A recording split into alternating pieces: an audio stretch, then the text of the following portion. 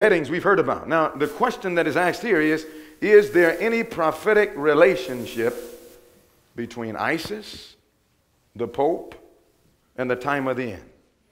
Is there a relationship? Do you think so? Why, you know there's so. Now, my brothers and sisters, inspiration says something very, in fact, take your Bible, go to 1 Chronicles for a moment. Go to 1 Chronicles 12. Go to 1 Chronicles 12 before I come back to this ISIS for a moment. Go to 1 Chronicles chapter 12, and when you get there, let me know by saying amen. A better little stand than this. This stand keeps going up and down. Is there someone who knows about these stands? Is there another stand? 1 Chronicles chapter 12. I want to draw attention here before we go a little bit deeper in our study. We're talking about the fact that the deadly wound is almost healed. Do you believe it's almost healed? Yes. But we want to look at it in light of the loud cry. In fact, completely healed, it will be time to give the loud cry. And we're going to show you that from the Bible very carefully and very clearly today. Now, if you're going to 1 Chronicles chapter 12, and when you get there, if you'll let me know by saying amen. Amen. Let's begin in verse 32. Let's read that. What does it say together? Father, bless these words. We've opened it. In Jesus' name, amen. Thank you, Elder. 1 Chronicles 12, verse 32. What does it say? It says, and of the children of Issachar, which were men that had what? Understanding of the times. Now, you and I know that Issachar is one of the 12 tribes of the children of Israel. Am I right?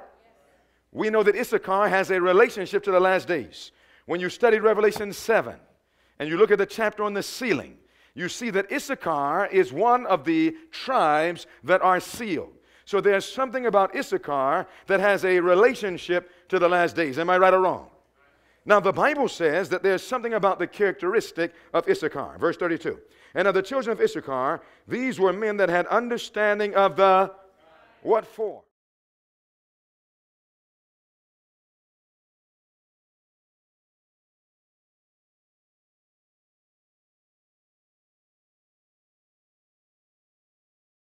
So their understanding of the time put them into a spiritual position that now they knew what to do.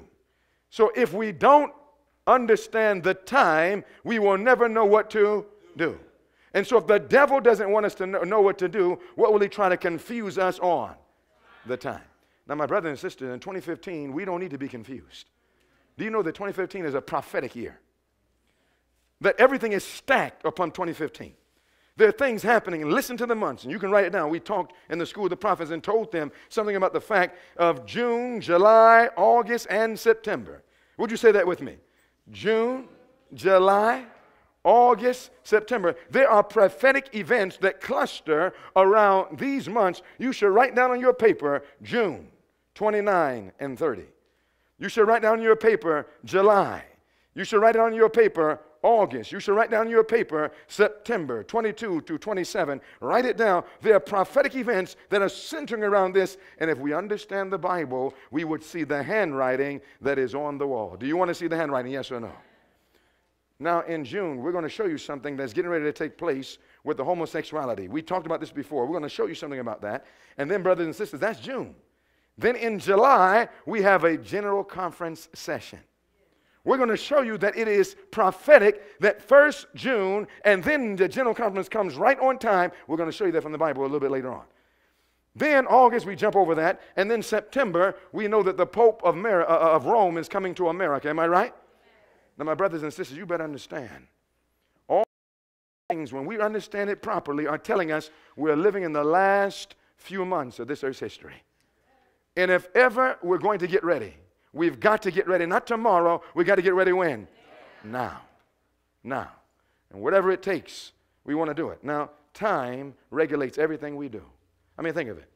The Bible says to everything there's a season and a time to every purpose under the heaven. That means that the whole Seventh-day Adventist message is based on time.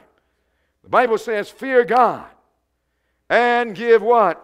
Glory to Him for the... That's time. For the hour of His judgment is what? Come. So the whole thing is based on time. Jesus Himself, when He came preaching, the time is fulfilled. Now, my brothers and sisters, we've got to understand time. Jesus says that if we don't understand the time, that we are going to be lost. And God wants us to be saved. I'm going to tell you something. If you're in this room today Don't let anybody distract you from what we're going to study. If somebody's talking to you, just tell them to be quiet. Amen?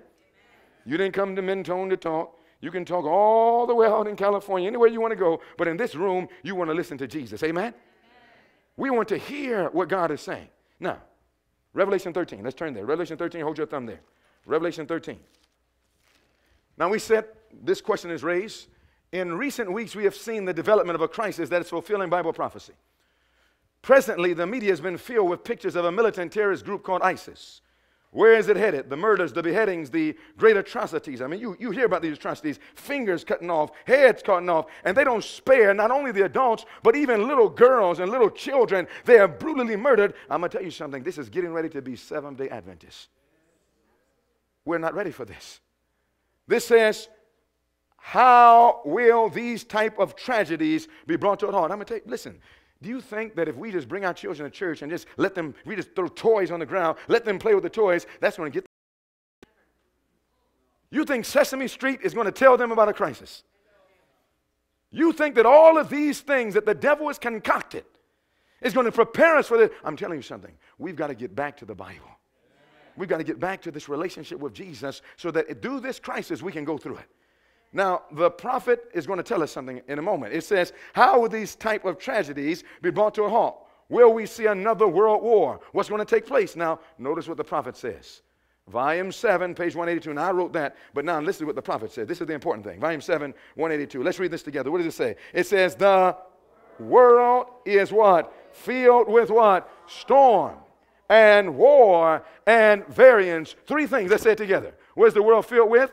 Storm and war and variance. It says the world is filled with storm and war and variance, yet under how many heads?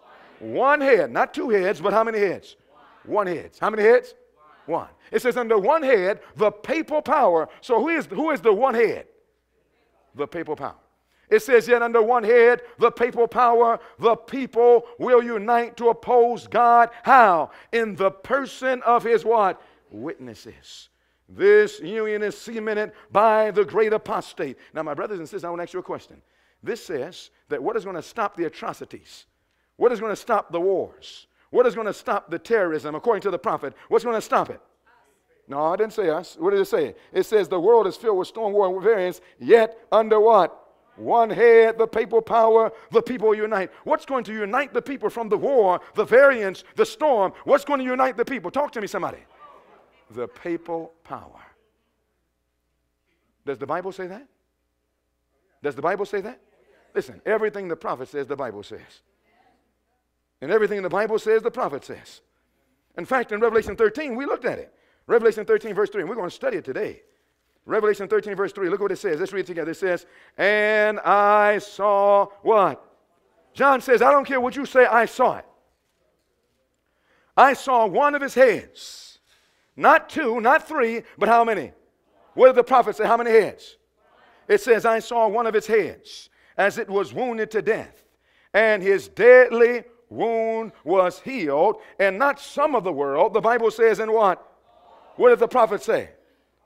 That the world is going to unite under one head. It says, yeah, under one head, it says, and all the world wondered after the beast. The Bible and the prophet said the same thing, and my question is it taking place right now? Here's the Catholic News Service. Here's the Catholic News Service. It says, Pope Francis is the only leader, not one of the leaders, but what? The only leader respected enough to end today's what? Now, who said that first? The prophet did. That tells me that Sister White is not the prophet, the plagiarist. That tells me that the Catholic News is the plagiarist. They're copying the prophet. The prophet said over 100 years ago that there's going to be storm and war and variance, yet under one head, the papal power, the people will unite. The Bible said the same thing, and now the Catholic News Service tells us that the world agrees with the prophet. Now, my brothers and sisters, this says, watch now. This is the former Israeli president. Notice what he said. I'm going to blow it up so you can see it. Let's read this together. It says, Paris said, Pope Francis would be the best person to do what? Now, did the Bible say there's going to be one head? He said that to be the best person in the head, such a what? That the Bible says is going to be a world head body. All the world is going to wonder after this head. Now, who's talking? The 91-year-old former two-term president, prime minister of Israel, said he wanted to establish an international body representing the world's major what? Now, watch this now, brothers and sisters. It says, in fact, let me back up here. Paris said Pope Francis will be the best person ahead, such a world body, because perhaps for the first time in what? Has this ever taken place before? It says, the Holy Father, as they call him, is a leader who's respected not just by a lot of people, but also by different what? Religions and their what? Now watch this now. Paris said that the United Nations and his peacekeepers do not have the force and the effectiveness of even one of the Pope's homilies. It says, so given that the United Nations has run its what? Now, what does it mean? When you know the United Nations, if you read the preamble of the United Nations, its charter, it says that they're to come together. The opening charter of the United Nations, it says that they come together to unite the world for peace and security. They're going to stop wars. Has it worked? Has the United Nations worked? Yes or no? No. But this says the United Nations has run its course. It didn't work. But it says what we need now is a what? An organization not of United Nations, but an organization of what? United religions. Now, my brother says, I wonder what religion they're going to unite under. I wonder if it's going to be the Baptist church. Maybe the Seventh Adventist church. What is going to be the world religion that the world thinks is going to stop all of this crisis? It says, what we need is the United Religions, Paris said, as the best way to counteract these what? So he said, what's going to stop ISIS and the militant groups? We need a united world religion, and we believe that the Pope is the only one that can head such a world body. What we need is an unquestionable, it says, what we need is the best way to counteract these terrorists who kill in the name of their faith. What we need is an unquestionable moral authority who says out loud, no, God doesn't want this and God doesn't allow this. And they said that perhaps that the Pope is the only one that can do this. I'm going to tell you something, brothers and sisters. They believe that the Catholic Church, and you know what the Catholic means anyway. Catholic means what? Universal. So what would be the universal religion? Catholicism. And the Bible has told us this over 2,000 years ago. And as Seventh Adventists, we sit in our churches calmly sitting down saying, oh, I wonder if this is really going to take place. This deadly wound is about to be healed, brothers and sisters. This is why we're told, when we saw the Time magazine, when this man came on this scene in 2013, Pope Francis elected and put on the front cover as the man of the year. From that time, every major world magazine has placed Pope Francis on the front cover. Whether it was rock, whether it was rap, whether it's sports, whether it's gay, it doesn't matter what magazine, he's been there. The world is almost ready. Now, my brothers and sisters, a double issue came in 2013, talking about this very thing, and every Seventh Adventist should have known. This deadly wound is getting ready to be healed. But I'm going to tell you something. When that deadly wound is healed, it's too late to get ready. When that deadly wound is healed, it's going to be time to give the loud cry. And I'm going to tell you something. We are not ready for this. You know, we need to be praying. We need to be praying, dear God, help us. It says, let's read this together. While the Protestant world is by her attitude making concessions to what? Is this going on in 2015? Who invited the Pope of Rome to America? Nancy Pelosi and Boehner, whatever his name is. Both of them Catholic. The Supreme Court, the Senate, the House. This is the first time in history that a Protestant country like America has invited a religious leader, and especially, of all people, the Pope. When America got started in 1776, know your history, it was to get away from the oppression of papacy. When in the 1800s, the papacy gave the block of stone for the Washington Monument map, they took that block of stone, crushed it up, and threw it into the Potomac River and said, we want nothing of Rome and the United States of America. And today we call him the man of the year. Protestant America has changed, brothers and sisters. It says, while the Protestant world is by attitude making concessions to Rome, let us arouse to comprehend. Don't go to sleep. We've got to do now. We've got to do what? Wake up. Let us arouse to comprehend the situation and view the contest before us in its true light. Let the watchmen now not lower their voice, but lift up their voice and give the message, which is what? Present truth for this time. Let us show the people where we are in what? Do you want to know where you are in 2015? Yes or no? We're going to show you, brothers and sisters, where we are by the grace of God. Now, you got to be ready to study. You ready to study? It says, and seek, once we show where we are, that's not enough. Seek to arouse the spirit of true Protestantism, awakening the world to a sense of the value of the privileges of religious liberty so long enjoyed. Let me tell you something. This religious liberty is getting ready to go. It's getting ready to be thrown out of the window. And let me tell you something. If we are not taking advantage of our religious liberty now, you know we're not going to take advantage of it then. You know it's a religious liberty to pray when you want to pray.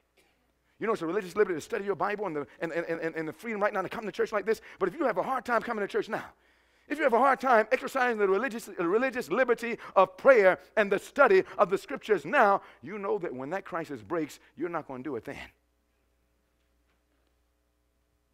Awakening the world to a sense of the value of the privileges of religious liberty so long enjoyed, God calls upon us to awake, for the end is near.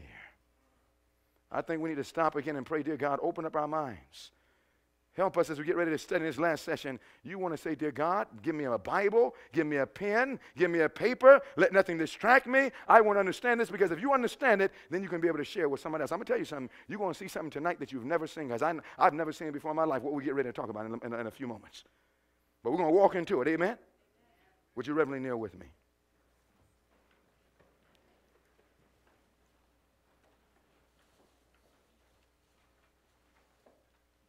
Oh, Father, I plead, Lord, that you will lift the spirit of darkness that the devil will try to bring in. That the tired frames and the tired minds that we have abused, may the Holy Spirit give supernatural energy.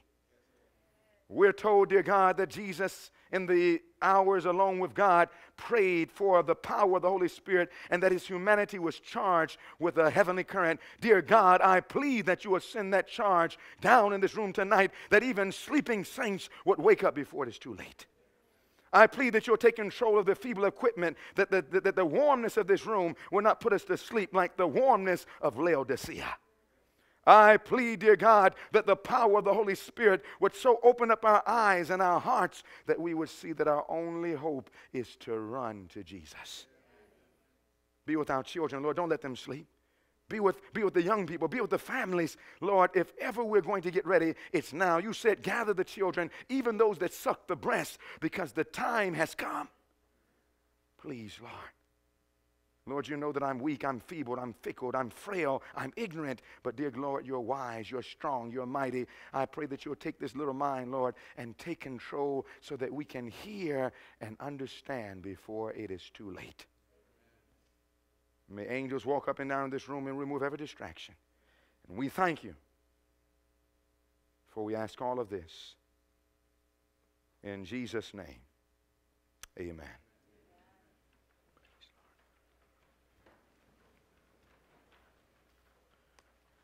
We want to take our Bibles and turn to the book of Revelation. Revelation, the 18th chapter. Revelation chapter 18. And when you get there, if you'll let me know by saying amen. Revelation chapter 18. Now, brothers and sisters, I want that seal. You want that seal? I told you I want that latter rain. Do you want that latter rain? I told you I want to give the loud cry. Do you want to give the loud cry?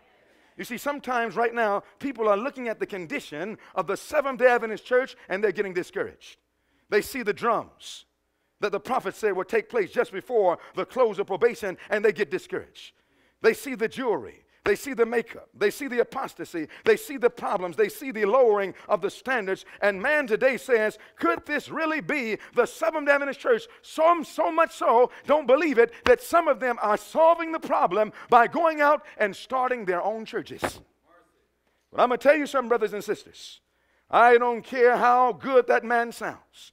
I don't care how much Bible he gives. I don't care how much spirit of prophecy he says. If he tells you to leave the church, he's of the devil. We're told that enfeebled and defective as it may appear, that the Seventh Adventist Church is the one object in which God bestows his supreme regard. And that if any man touches the church, he touches the apple of the eye of Jesus. You see, I'm not discouraged when I look at the condition of our denomination. Why? Because I know that before us is the dawning of a bright and better day.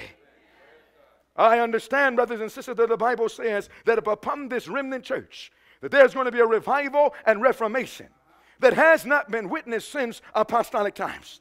We have been told, brothers and sisters, that very soon, that after the shaking takes place, that the Seventh-day Adventist Church is going to be brought back into its upright position, and the prophet identifies it in Revelation chapter 18. This is the loud cry.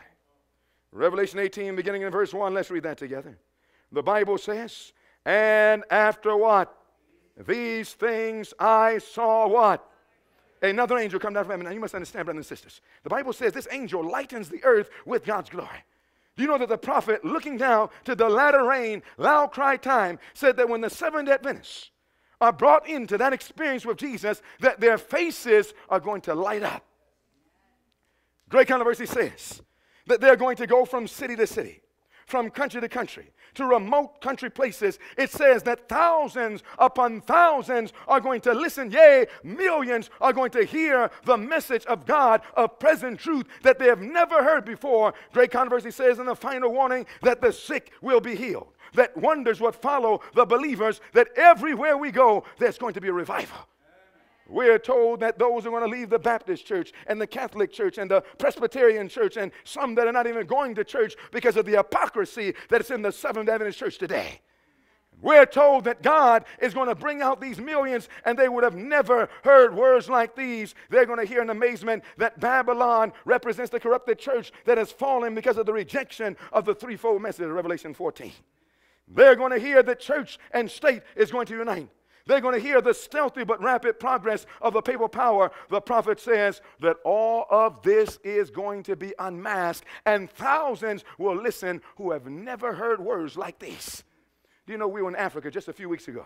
Do you know that while we were doing the meeting, that they brought a Sunday station to the church, and the Sunday station recorded the whole meetings and aired in all their Sunday churches? After a few weeks later, they went to the mall, the biggest mall right there in that particular place in Kenya. And when they went to that mall, that they played these messages in the public malls, and multitudes are listening. I'm going to tell you something. Seventh Adventists may be taking it carelessly, but you know that God is getting ready to make a loud cry. World's getting ready to be drawn into this movement. And my brothers and sisters, the Bible says that it's going to go like wildfire. Can you imagine, brothers and sisters, what it's going to be like? I want to be a part of it. What do you say? Well, I'm going to tell you something. It's not going to happen in the condition we're in right now. There has got to come a shaking. You know what the loud cry is going to tell those in the other churches? I mean, look at it. Look at Revelation 18. When they come down, look at verse 2. Let's read that together. Verse 2 all together. What does it say? It says, and he did what?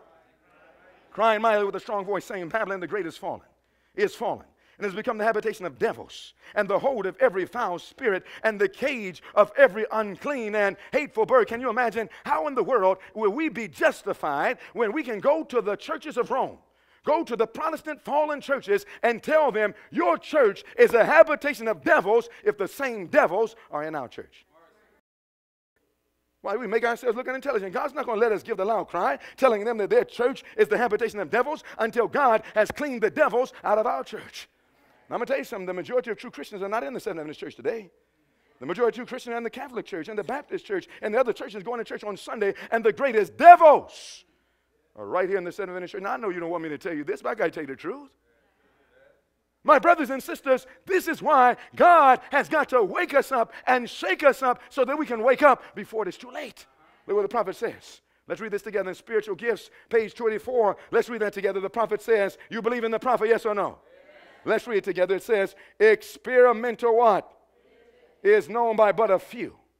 The shaking must soon take place. What's that shaking going to do to the church? To purify the church. Preachers should have no scruples to preach the truth as it is found where? In God's what? Word. Let the truth do what? And you know the problem is we don't like to be cut. We don't like for someone to tell us the truth. We want someone to tell us that you can come to church and as long as you pay your tithe and you have a position that you're all right. But I'm going to tell you something. It doesn't care whether we're pastors or evangelists or teachers or members of the Seventh-day Adventist Church. The Bible says that some of us will say, Lord, we prophesied in your name. Lord, we've done many wonderful works. And Jesus will say, but I don't know who you are. And can you imagine for us to have been Seventh-day Adventists all our lives, going to prayer meeting, going to church, and yet still Jesus says he doesn't know who we are. Inspiration says, let the truth cut. I have been shown that why ministers have not more success is. Now it's amazing. We have a lot of things which we would say, oh, we don't have church programs. We need contemporary music. We need all that. That's what the modern church will say, but that's not what the prophet says. The prophet says, they, talking about the ministers, are afraid of doing what? So when you start talking the straight testimony, then you stop being light. They stop asking you to come to churches. They stop asking and inviting you to come. They say, you know what? Your message is too straight. They said the same to Elijah. They said the same to John the Baptist. Listen, you don't have a man who stood for truth that wasn't in trouble. Anybody who stands for truth today is going to be in trouble, just like in the days of old. Now, my brothers and sisters, this is, they are afraid of hurting feelings, fearful of not being what? Courteous. And as a result, they don't raise the standard. You know what they do? The prophet says as a result, they lower the standard of truth and conceal, if possible, the peculiarity of our faith. What does peculiar mean? Talk to me, somebody. Different. Today, we're trying to show how close we're like every other denomination. But my brothers and sisters, there's a difference between the Seventh-day Adventist Church and the rest of Babylon. God has a distinctive difference, and we should show what the difference is from the Bible, from the spirit of prophecy, and manifest it in our lives. Inspiration says, I saw that God could not make what? Successful. The truth must be made what? Pointed. And it's amazing. I don't care how much time you talk. I don't care how much truth you have to share. When you start sharing what needs to be shared, someone always says, but you're not tactful. Well, you show me a tack that doesn't have a sharp point. It says the truth must be made pointed, and the necessity of a decision urged. And as false shepherds are crying what? Peace. And are preaching smooth things.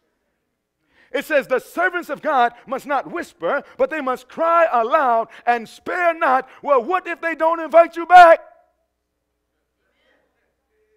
Leave the results of God. I'm going to tell you something. I never even think of going to a church more than once. Because I believe I'm more interested, brothers and sisters, in our salvation than in being considered popular.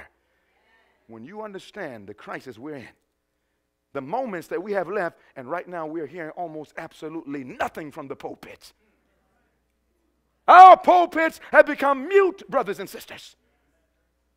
Who is going to give the trumpet a certain sound? Where is Elijah? That's going to say, how long halt ye between two opinions? If God is God, then serve him. But if Baal, then serve him. You cannot be a Seventh-day Adventist and a worldling. There should be a distinction. What do you say? Now, my brother and sister, I'm going to tell you something. God's not going to bring the millions into the church. You heard what Elder Mason already showed you from the Word of God. God's not going to let millions come into this church right now. I mean, think of it. God is practical. Think about it this way. Look what the loud crowd is going to say. Look at verse 4. Verse 4. Revelation 8 continues. In Revelation 8 verse 4 it says, and I did what? I heard another voice from heaven. Now notice what the loud cry says. Let's read it together. Saying what? Come out of her, devil's people. So God has people in Babylon and other churches. And he says, come out of her, my people, that you be not partakers of her sins, and that you receive not of her plagues. Now I want to ask you a question. If God's loud cry is going to bring people out of Babylon, out of the world, and into the Seventh-day Adventist Church, the remnant church, the message of the most holy place, if God is going to do that, do you think he's going to bring them in before he sets his house in order? No. I mean, let's see how practical God is. I mean, think about you. I always like to tell the story. You know, years ago, when you had a real pastor, the pastor wasn't just a pastor in name. The pastor was a shepherd. He used to visit his flock. And the pastor would visit every house. Year by year, every year, he would make rounds to every member of the church. conscience says that's what a pastor should be doing even today. And this is why you can't have mega church. You have a mega church. How is one pastor going to be able to spend his time going to all the churches? This is the way it can't happen. I know, it was like, years ago, the pastor would come up, and sometimes he didn't tell you he was coming. Sometimes he used to make a surprise visit. Oh, that those days would be revived, brothers and sisters. I can imagine it would be like you sitting at the house and you eating, and all of a sudden knock him on the door. You send your child to the door, and the child goes to the door. He hears the knock, and the child goes to the door, and he says, Pastor. You say, Pastor!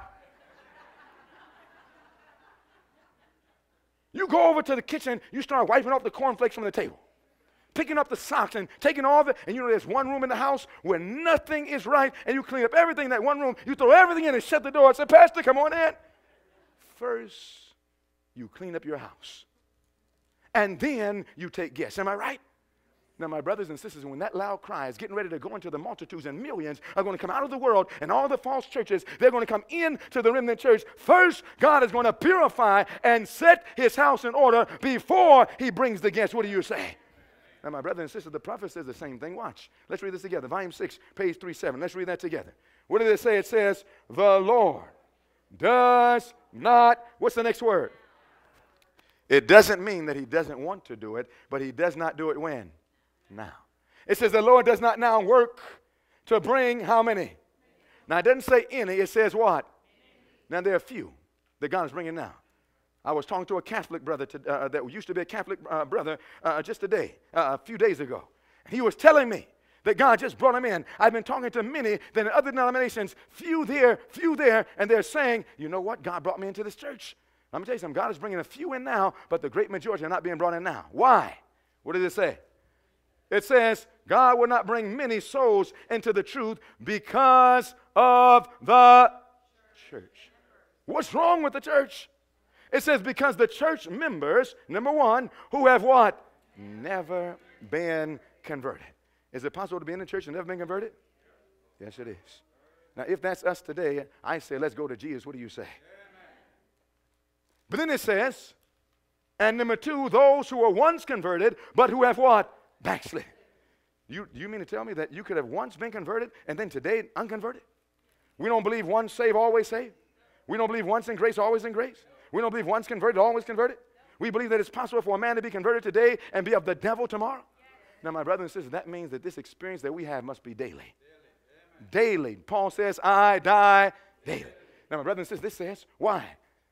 What influence would these unconsecrated members have on what?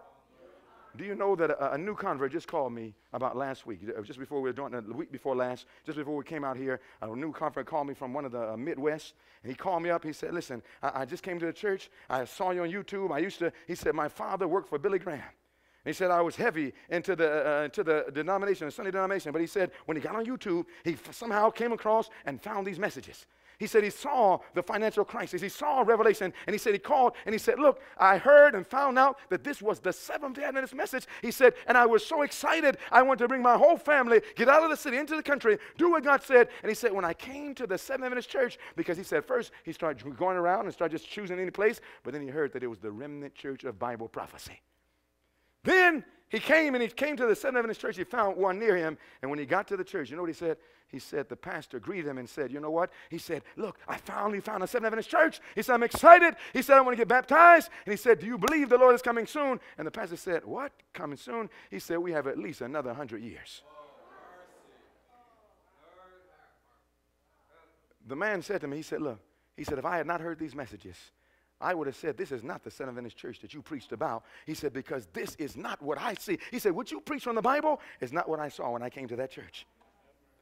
He said, the music, the lifestyle. He said, a family invited him into his house, and they said, come over. He said, they were nice and cordial. He said, but when they sat down at the table, he said, it was just like what you preached about. He said, they brought out KFC. He said, they sat down. He said, they were sitting there eating. He said, he said, if he had not heard the messages, he would have left the Seventh-day Adventist church never to come back. He said, but praise God that it's real. Now, I'm not going to ask our sisters that don't be distracted. Amen? Amen. Praise God. It says that, brothers and sisters, the devil understands. Look what it says. It says, what influence would these unconsecrated members have on what? New converts. Would they not make of no effect the God-given message which his people are to bear? You think that God's going to bring millions upon people into this church so that we can live differently and make them think that the message is not real? You think so? No, brothers and sisters. God is going to shake up his church. God is going to prepare us, because when that Sunday law is passed, all of those who do not have this experience with Jesus are going to be weeded out. But I don't know about you. I want to be grafted in. What do you say? Now, my see today is that we have but a few short months to get into this condition with Jesus. Go to 2 Thessalonians. What book did I say? 2 Thessalonians chapter 2. 2 Thessalonians chapter 2. Notice what the Bible says in 2 Thessalonians chapter 2. And when you get there, let me know by saying amen. Now, we're getting ready to study now. We led that introduction. Now we're getting ready to really study. Now, my brothers and sisters, listen to me. One of the greatest problems today is because of this. You know what this is. These are cell phones. This is one of the most common things we see today. It's amazing. Man walks around like he can't use anything else but a cell phone. I always say that today people are calling these smartphones. I don't know if you can call it a smartphone. I mean, think of it. Years ago, before you had this so-called smartphone, you knew your number and your brother's number and your daddy's number and your uncle's number and your family's number. Now you don't even know your own number. And you call it a smartphone. I don't know if you can call it that, but I'll leave that with you. But here are these two phones. Now, let me say, you know, these so-called smartphones, it allow you to get a service plan, because in the service plan, if you get one, you can get texting people and all this, so you don't pay much money. Now, when you get a service plan, I want to ask you a question. You want to choose that service plan wisely, am I right? Now, what if all of a sudden another person calls you today, not today, let's say tomorrow, amen, and they call you tomorrow, and they say to you, I want you to switch your service plan from the one that you're on now to a new plan. Let's call it John Doe Services, John Doe Internet Telephone Services. Now, question. Would you be willing to switch your service? Well, now you got to be intelligent. If you're intelligent, it depends. That's right. If you're intelligent, what would you ask the man who asked you, do you want to switch your service? You would say, what do you have to offer? If you're intelligent, what do you have to offer? You say, what's your service plan? Now I want to ask you a question. What if he gives you a service plan the same as the one you already have? Do you switch? What if he gives you a service plan worse than the one you already have? Do you switch? Now, my brothers and sisters, it's amazing. We can see that with a cell phone, but we don't necessarily recognize that with the church.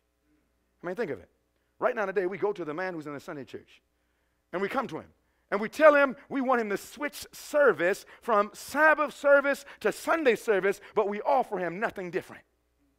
The same diet that's in the Sunday church is in our church. The same dress that's in the Sunday church is in our church. The same music that's in the Sunday church is in our church. The same evangelism that's in the Sunday church is in our church. The same education that's in the Sunday church is in our church. The same problems in marriages that in the Sunday church are in our church. And then we say we want them to come out of their church, change their service from Sunday service to Sabbath service, but we give them no different service plan. My brothers and sisters, we've got to have something different. And in that difference, it must be something better. And we find that better inside the sanctuary. Do you know that in the first, second, and third angel's message, God has given us the most distinctive and greatest truth that has ever been given to mortals? It has been given to us. My brothers and sisters, Satan's plan is to try to shut down the Seventh-day Adventist Church by this passing of the National Sunday Law. Now listen. If the devil could shut down the Seventh-day Adventist Church by the passing of a national Sunday law, could we get the seal? Yes or no? No. If there was no one to get the seal, who would receive the latter rain? If we could not receive the latter rain, who would give the loud cry?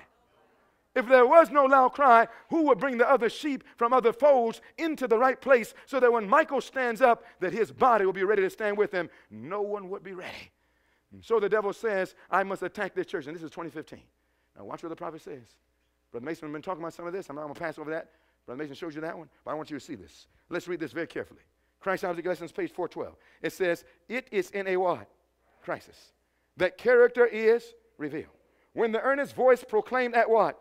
Now this is talking about the 10 virgin parable of Matthew 25. Now, brothers and sisters, there's a historical application that you find in great controversy. There's a prophetic application that we find in Christ's Object. Heavenly Father, there are those in this room that are being distracted by the devil from the front to the back. If there's someone in the overflow, Someone upstairs, dear God, do not allow the devil to divert us now when our very salvation is at stake. I plead, dear God, give us more of your spirit in this room tonight. Rebuke the demonic spirit that would not want us to understand where we are. Please, dear God, grant us the Holy Spirit. In Jesus' name, amen.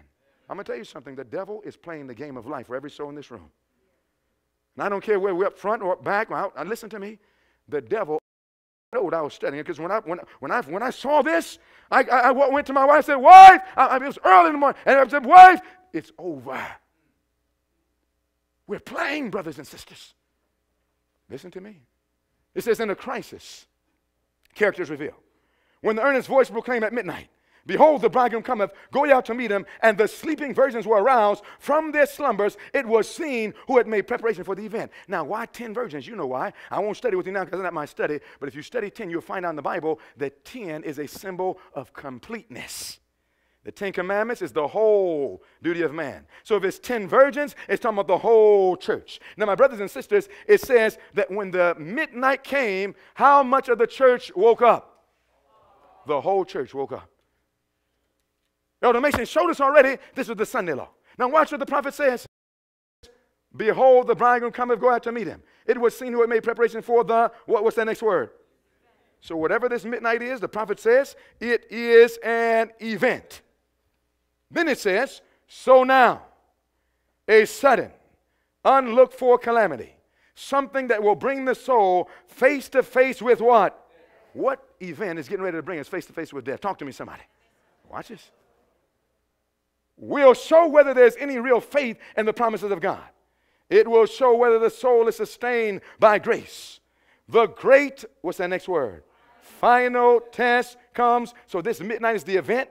It is also called, the midnight is also called the what? Great final test. And it comes at the close of what? When it will be. So when midnight comes and all the virgins wake up, all the church wakes up, is it going to be time to get ready, or is it too late to get ready? So if we can find out what this great final test is, that is the event when the midnight comes and makes it too late for us to get ready. Do you know that over 99% of the Seventh Adventist church do not know what this midnight is? Look what it says. It says it's come when it's too late. What is it? The great final test. Question, you know what it is. What is that great final test? Talk to me, somebody. The Sabbath will be the great test of loyalty. For it is this point of truth especially controverted, when the final test shall be brought to bear upon men. When is the Sabbath test coming? When, with the law of the what? So when there is a national Sunday law, the great final test will be brought. It will then be midnight. It will then be too late for Seventh-day Adventists to get ready. So the question should be, how near are we to the passing of a national Sunday law? Is that a good question? Yes. Now watch this now, brothers and sisters. When that Sunday law is passed, it's too late. Watch. The prophet says there are many who have not yet heard the testing truth for this time. There are many with whom the Spirit of God is striving. The time of God's destructive judgments is the time of what? But notice, the mercy is not for everybody this time. It says the time of mercy for not everybody, but for what? Those who have had no opportunity to learn what is. Now tell me something. Who is the ones who have had no opportunity to learn what is true? Is that Seventh Adventists? Seventh Adventists have had opportunity. We have the Bible. We have the Spirit of prophecy. We have all the books. We have all this, brothers and sisters. We've been warned. But there are many in other churches, sincere Christians, some who even passed the Sunday law, that they don't understand what this means. Inspiration says, tenderly will the Lord look upon them. His heart of mercy is touched for them. His hand is still stretched out to save them, while the door is what? Closed to those who would not enter. My brother and sister, when that national Sunday law is passed, There are other people who have never heard this message. They will still have opportunity to come in to the most holy place. But Seventh-day Adventists who have heard this for over 100 years and been warned and warned and warned, when that law is passed, the door will be shut, and we're going to be just like those foolish virgins. We're going to come back, and we're going to see it's too late to get a character that's right. Somebody's going to say, but I preached about this. I organized this. I developed this. I've gone to church. This is my church. I did. But God's going to say, I don't know who you are. You see, when we come to church, we can put on a good front, we can put a suit and a tie on, we can do all this, but do you know that we're told that many are practicing secret sins in their closets? Fornication and pornography in the church, adultery, molestation, homosexuality, all these sins going covered up, and our answer is to run to Jesus. I don't know about you, but I'm thankful that no matter how many sins I've committed, that there's a plan of redemption. What do you say? Now, my brothers and sisters, this says, but we don't have much time. That door is getting ready to close. That Sunday law is getting ready to be passed. And we have to find out, Lord, how near are we to that? Now go in your Bible to 2 Thessalonians. You should be there now. 2 Thessalonians. We're studying. We're studying the Word of God. You there, amen? Let's pick up in verse 2. We're familiar with this. We're on safe grounds, for familiar grounds. 2 Thessalonians chapter 2. You ready to study, yes or no? Yes. 2 Thessalonians 2. Beginning in verse 2. Talking about the coming of Jesus. Let's read that together. What does the Bible say? 2 Thessalonians chapter 2, beginning in verse 2, all together. It says, that ye be what? Not soon shaken in mind, or be troubled, neither by spirit, nor by word, nor by letter, as from us. In other words, the Apostle Paul said there were some people that were writing, acting like they were an apostle. They were counterfeiting letters from the Apostle Paul. He said, don't think if you seem to get a letter from us that's different than what we've already told you. It says, or trouble neither by spirit, nor by word, nor by letter from us, as that the day of Christ is at hand. Why not, apostle? Verse 3. Let, how many? No man deceive you by any means. For that day, that is the second coming of Christ, shall not come except there come a what? A falling away. What's the next word? First. Now, once that falling away, that apostasy takes place, what's going to be the next thing before the coming of Jesus? What's going to take place? What does it say? And that man of sin be what? The son of perdition. Now, please, please, please circle that. Circle that in your Bible. We're studying. Circle in your Bible. So the Bible says that before Jesus comes, you will never see the second coming of Jesus. Don't even think of that you're going to see it until first there's a falling away. Second, the man of sin is going to be what? Who's going to be revealed? The man of sin. Now, give me another name for the man of sin. No, from the Bible. Give me another name for the man of sin. The son of what? Perdition. Now, we know who this is. In fact, the Bible explains who it is in the next verse. What does it say? The next verse says, it's talking about who this man of sin is, who this son of perdition is. Verse 4 says, who opposeth and exalteth himself above all that is called God. So the Bible says the man of sin has to be revealed. And the way you're going to know him is that this man of sin is going to exalt himself above all that is called God. What else? What else did it say? Or that is worshipped, so that he, as God, sitteth in the what? Temple of God, showing himself that he is what? Now, my brother says, the Bible says then that the man of sin, or the son of perdition, is a man that will sit in the temple of God, and it's a man that would say that he is what? Now, my brothers and sisters, you and I know who that man that says he's God is. Are we not, am I right or wrong? In fact, go to Isaiah 37. We're going to find out, brothers and sisters, in Isaiah 37, that the Bible says that this man of sin, it says that he exalted himself above all that is called God and sitteth in the temple of God as if he's God. That means whoever this man of sin is, he's going to sit the exact same way that God said that he would sit, and he's going to be an antichrist. He's going to be a counterfeit. So what we're going to do in Isaiah 37 is find out how does God sit, because the man of sin is going to come pretending to be God and is going to try to sit just as God sits. Look what the Bible says in Isaiah 37. And when you get there, let me know by saying amen. Isaiah 37. You follow me, brothers and sisters. You follow me. Isaiah 37. Notice what it says. Isaiah 37, beginning in verse 16. We're looking at how God sits because the man of sin, before Jesus comes, must be revealed. This man of sin is going to claim to be God. He's going to exalt himself above all that is called God. He's going to sit in the temple of God, showing himself that he is God. Now, Isaiah 37 tells us how God sits in his temple. Isaiah 37, beginning in verse 16. Let's read that together. You're there, amen? What does the Bible say in verse 16? It says, O Lord of hosts, God of Israel. Here's God. How does he sit? What does it say? That dwellest between the cherubims, thou art the God, even thou how? Now, how did God sit according to the Bible? How did he sit? He sits where? He sits between the two cherubims. Now, that's how God sits. Am I right? Now, what kind of cherubims? If you were to go back to Exodus 25, those cherubims are not silver. Those cherubims are what? Gold. Exodus 25 says they're golden cherubims. So the Bible says that only God does this. Of all the kingdoms of the earth, thou hast made heaven and earth. Now, my brothers and sisters, there's only one person in the entire world of any religion that has fulfilled this particular text, and we can see who the man of sin is. Watch now. Who is this right here? The Pope of Rome. I want you to notice something for a moment. This is April 14, 2013, but I want you to see this. Now, if you can see this, what do you see on his right side? Cherubim. What do you see on his left side? Who do you see sitting in between it? Now, do you know there's no other person in any other religion has ever done this? Now, my brothers and sisters, this is the Catholic Church. Now, if we had time, we can go through Revelation 13, 1 through 10, but you are familiar with that. You know that the beast represents the Roman Catholic Church. Are you with me? But now we need to go a little further. So we can see that clearly this is the man of sin. This is the Roman Catholic Church system. But the Bible says that this system will receive a deadly wound. Am I right or wrong? Where does it say that? Let's go to Revelation 13. Let's go in our Bibles. Let's go there quickly. Revelation 13. The Bible says that this man will receive a deadly wound.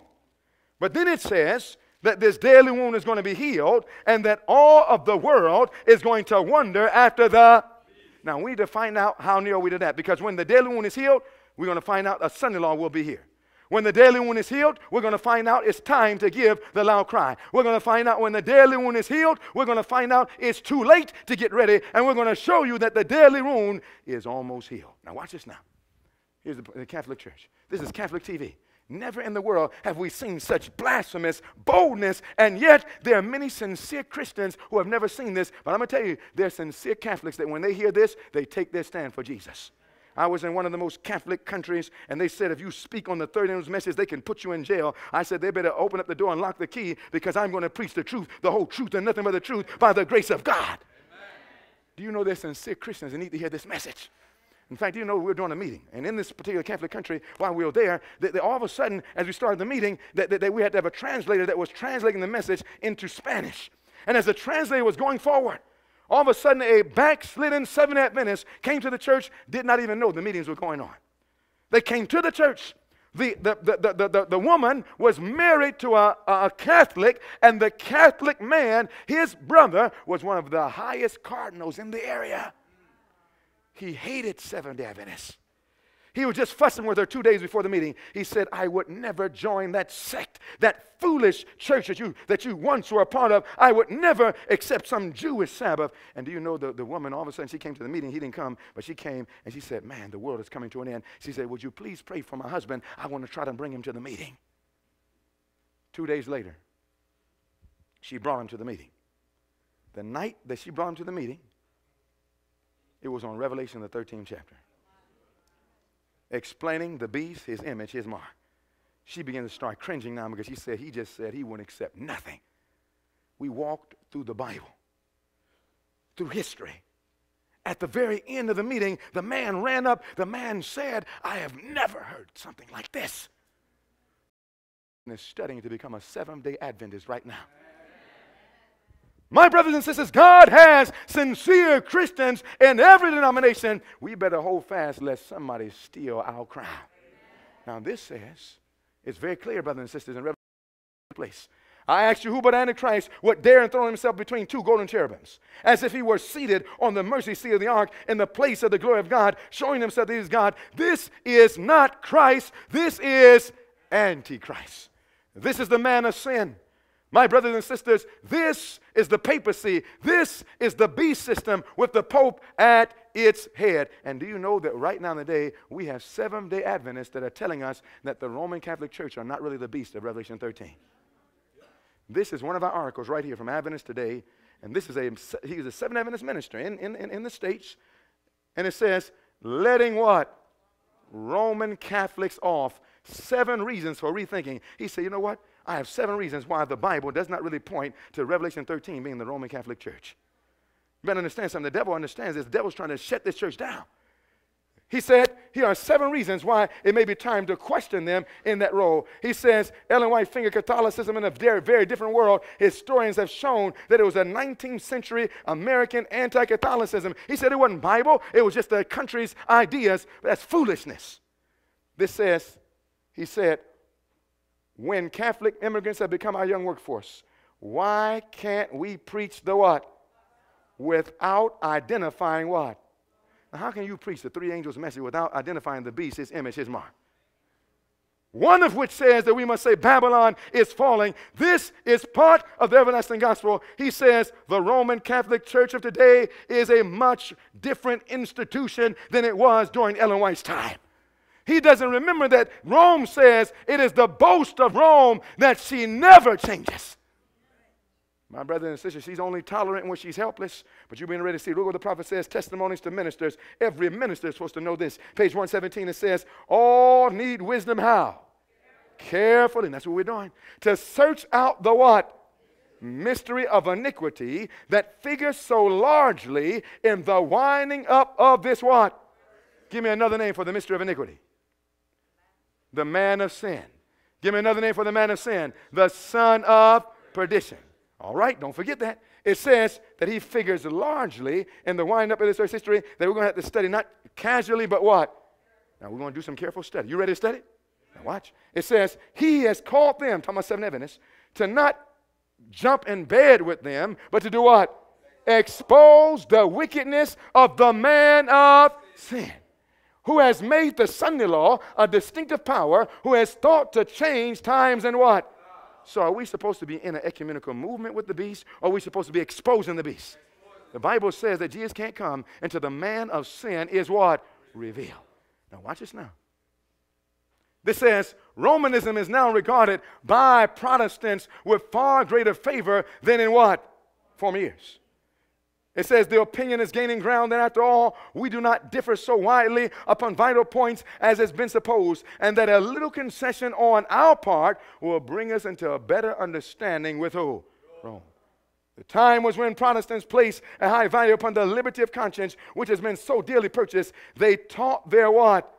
Now, I always tell this story. Normally, students knew about what I'm getting ready to say. I remember one time I was doing a message like this, preparing a meeting, and I had my laptop up, and it was talking about the crisis, and all of a sudden, my daughter walked by and saw me on my laptop, and she saw the picture, and she saw the Pope, and she went over to her, and she says, Daddy! And she stopped me. I looked over at her, and she says, Daddy, the Pope! She could barely talk. She was probably 3 years, something like that. She said, Daddy, Pope! And I said, yes, I'm looking. And then she says, Daddy, the man of sin. I said, yes, daughter. This says, they taught their children to what? Abhor popery.